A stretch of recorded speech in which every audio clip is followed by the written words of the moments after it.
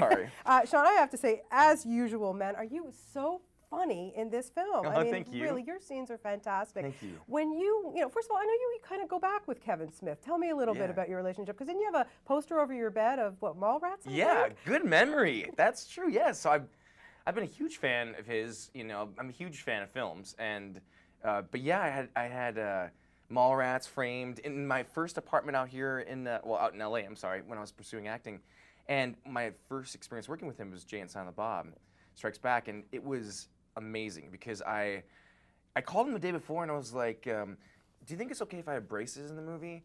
And then like long hair. He's like, sure. And then like from that experience, like I realized he loves to improvise, and it was one of the best experiences I've ever had. I only worked 2 days on it.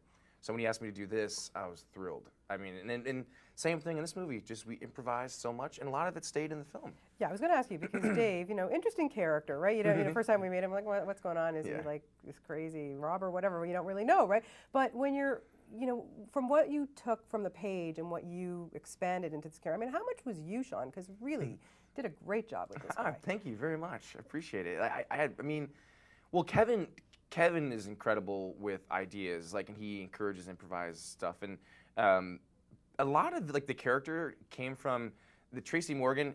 He and I would riff off each other so well, and Bruce is so funny.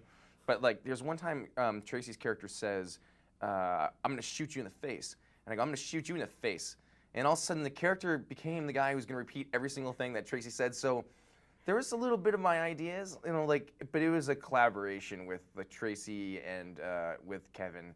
But it was fun though. I mean, like it was, you know, it was one of those experiences where Kevin would just leave the camera on, and then he would throw an idea out, or I'd be like, why don't I whisper in his ear like a little girl, or why don't I just start rubbing his nipple for no reason at all? And Kevin's like, great idea. And that was what it is. I wish I could say there was more method to my madness, but that's pretty much it. Well, the stuff about repeating, like when you're, you know, when you're a little kid. Now you come from a big family, you got lots of brothers and sisters. Yeah. So how much did you drive your brothers and sisters crazy doing that as a kid? Oh, I actually had a conversation about this with my mom. She's in town, and we're all, my brother is here, and I said, oh no, because I said, you know, somebody asked me that before, like, were you naughty as a kid? And I was like, no, I wasn't naughty. And then my mom was like, do you not remember? I'm like, no, I was a good kid, right? She goes, you were the worst kid. She's like, you got away with everything. And it's true, like, I burned down a forest, and I blamed it on my brother, and that was funny. But then when we got credit for the fact that they wanted to tear down the forest anyways to build condominiums, that's when I decided to take the credit for it. But I like to think that I was a good kid. I don't think I gave my brothers too much hell. I just want to know what you whispered to Tracy Morgan in his ear. This is how bad of an actor I am. I go, and then he's like, ha ha ha ha ha, like he starts laughing. I mean, I wish I was a good enough actor to actually try to make him laugh, but I couldn't go that far. It was just the idea of whispering. What's it like riffing with a guy like that? I mean, he is really brilliant, Tracy Morgan. He is. Yeah, Tracy, for me, like, I mean, I just love this movie. I love Cop Out, and I want people to see it. I also, of course, it's like I'm working with Bruce Willis, which is insane. It's so awesome. But Tracy deserves to be a major player in the business. He is so talented, and I prefer working with, you know, a comedian like that, because I don't really like to have to say what's on the page. I like the fear of not knowing what's going to happen. And Tracy encourages that. Like, there was times where I would say to Tracy, like, I have an idea. He's like, don't tell me, just do it. And so it would be fun. You know, a lot of the stuff that he and I did, you know, while filming it is you know, in the script. Or I'm sorry, in the final product. Yeah, I want to talk about Bruce Willis, because, you know, I thought those two guys worked really well together. And then when the three of you together, I go, man, this really works. You know, who would have thought? What a genius, putting the three of you together in a car. Like those, you know, you're just sitting watching, and I could watch that for hours, really. That's I hope there's lots of, you know, on the DVD, because it was really great stuff. But, you know, what do you learn? What do you take from a guy like Bruce Willis, who's been making movies for, what, 30 years? I mean, crazy. Yeah, it is incredible, because, you know, he really is the only guy that I know of that has held that status for so long, that iconic just movie star. I mean, there's guys like Tom Cruise, whatever, but Bruce has been doing it longer than Tom, I think. Tom, you know, because I know Tom Cruise, but like, but you know, I mean, Bruce is just such a great guy, and he's so cool. It's one thing, but as far as like just being, you know, really great human being, he made me feel totally comfortable. He's such a good guy and such a professional. I mean, but I still get nervous when I see him. I mean, I get nervous, excited, like I get anxious, because I'm like, I have all his movies. I've seen all his movies at least 10 times, And what I appreciated was that even though he's a big movie star, he's just still a good person. When you're not on set, is it the kind of thing where you want to just come and watch these guys work? Absolutely, yeah. You know, I think they were getting sick of me because I was only supposed to work like 10 days, and they're like, "You don't have to come every day." I'm like, "Well, I don't have anything to do, so if you guys need any water or anything, I'll help you out."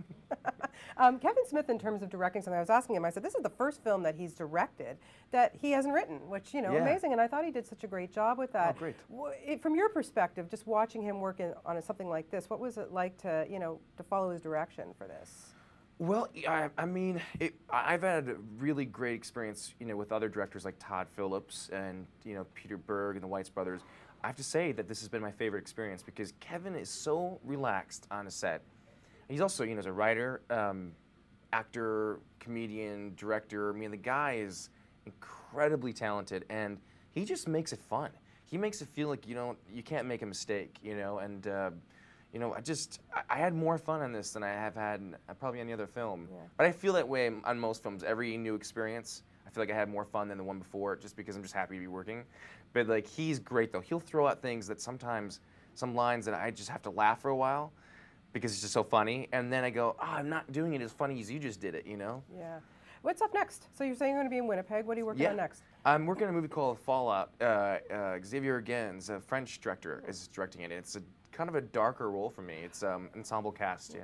I was going to ask you because, you know, we love you in your comedies and stuff, but, you know, we've seen you do a little bit of some drama stuff, and I was going to ask you if you wanted to kind of make your move into that genre. Yeah, I would love to. I wanted to from the very beginning, but I think starting off with a character like Stifler, I don't think people are going to see me in the sequel to Schindler's List, you know?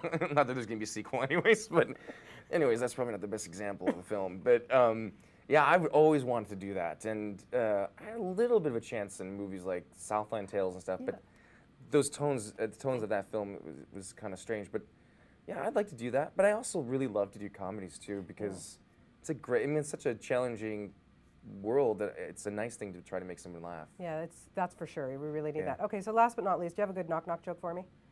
I'm the worst joke teller. No, I don't. I'm so sorry, but you know the funniest thing is that I do comedies, but I cannot tell you a joke to save my life. I've been jealous of comedy guys. Like when I was in high school, they got all the girls, and they're like so funny. The girls are like, oh, they're hilarious. I want to hang out with them. And I was like, I can't tell a joke. I can't tell you. I don't even know one joke. I can only tell you a joke if I get paid to. We'll work on that. You know what? Next interview, we'll make sure that you get extra money. Awesome. And I'm sure the jokes will come flying out of your mouth. Exactly. Always a pleasure talking to you. It's great to see you again. Thank you, Sean. Thanks so much. Take care. Yeah, thank you. Write down your email. I will.